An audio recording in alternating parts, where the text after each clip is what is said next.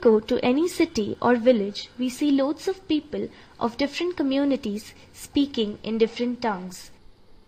The variety in languages, provinces, religions is known as diversity. Some people living in Maharashtra have come from Rajasthan, some from Orissa, some from Nepal or even Tibet. We see that their language, outfits are different from those in Maharashtra. Diversity in society.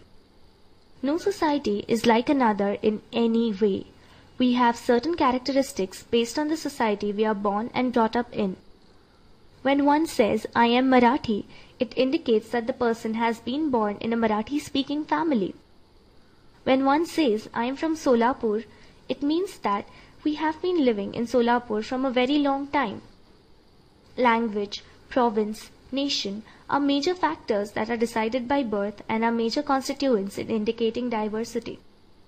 Usually, our religion is the same as that of the family we are born in, but we can choose our religion once we are mature enough to take our own decisions. Beliefs and religion are dependent on the individual. People from different communities live among us. They speak in various tongues. Their religions, rituals, and even their businesses are different. Thus, we see people with different characteristics living in one society. This is diversity. Some societies have a lot of diversity, whereas some of them don't have as much. For example, China has no diversity when it comes to language, whereas various languages are spoken in India.